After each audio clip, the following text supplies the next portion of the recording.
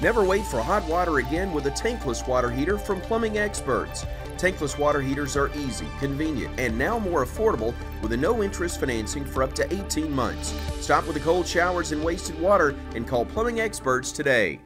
It's Sunday, November 3rd. I'm meteorologist Bill Murray. Here's your Weather Xtreme video. And if you haven't already set those clocks back, you're early.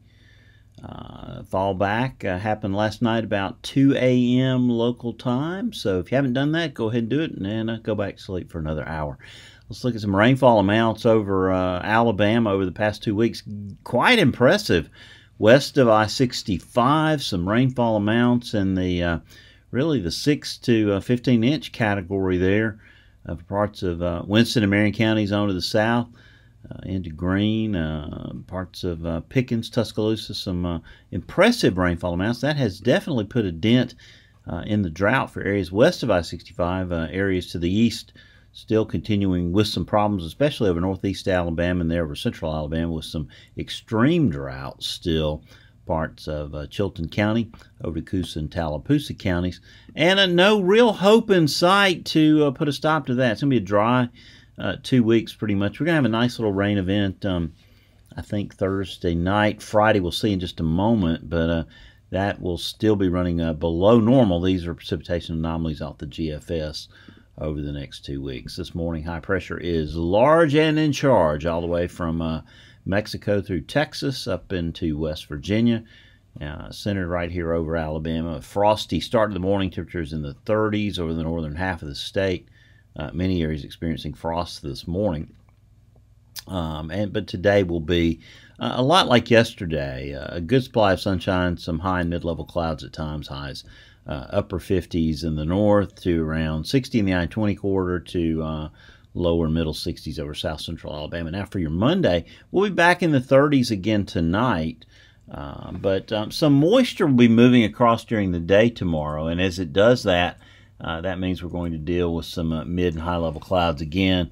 The sky will become fairly cloudy at times. High temperatures tomorrow be 3 or 4 degrees warmer than today, lower middle 60s across the area.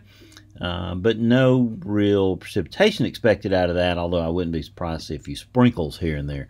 Tuesday, front moves through, high pressure builds in.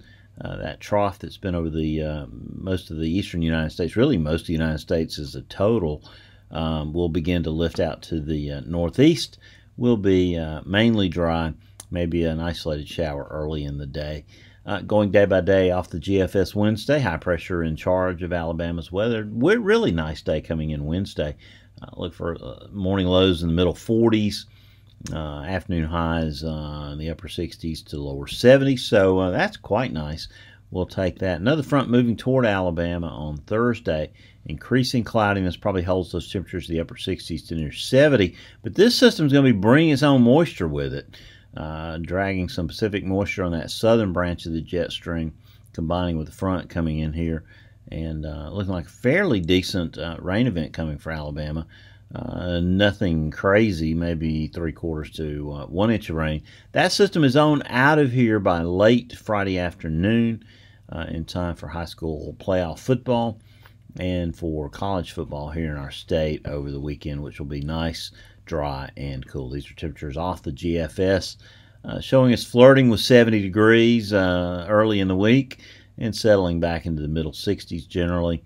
We get another little rise there into the upper 60s by Monday the 11th.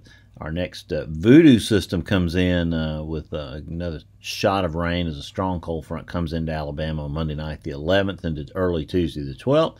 And you can see the cool down behind that system hinting at 30s for highs on Wednesday the 13th. We'll wait to see if that really happens, but we moderate quickly after that. That's your weather video for this Sunday, November 3rd. James will be back with 2-a-days tomorrow. Of course, I have notes on the blog. Scott will be back next Saturday, and I'll sit in this seat next Sunday when I will once again remind you, as I do today, keep an eye to the sky because you'll always have something fun to look at.